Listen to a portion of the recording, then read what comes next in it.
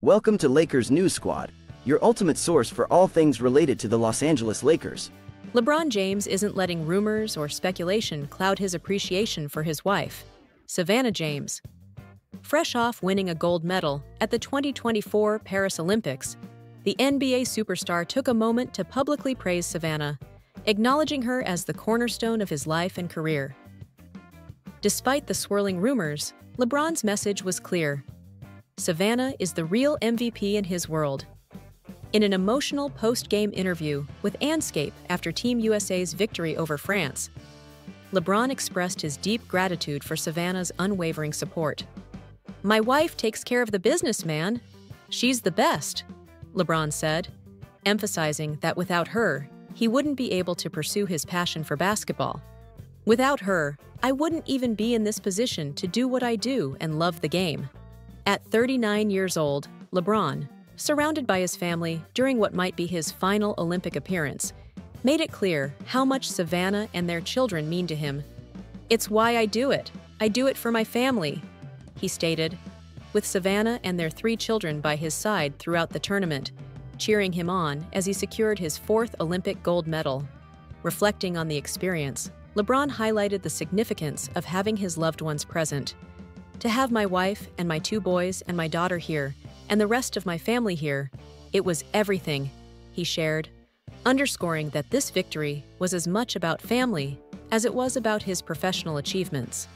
LeBron's triumph in Paris adds another chapter to his illustrious career, which includes 4 NBA championships, 4 NBA MVP awards, and now 3 Olympic gold medals, 2008, 2012, and 2024, to go along with a bronze from 2004. His influence extended beyond the court, as he was instrumental in recruiting top NBA talent for this year's Team USA roster, rallying the stars to bounce back from a disappointing 4th-place finish at the 2023 FIBA World Cup. When asked if he might consider competing in the 2028 Los Angeles Olympics, LeBron was resolute. "No, I can't see myself playing in LA. I also didn't see myself playing in Paris.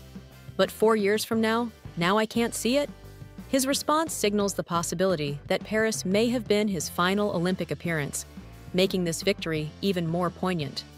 LeBron and Savannah have been married for over a decade, and their strong, enduring relationship serves as an inspiration to many.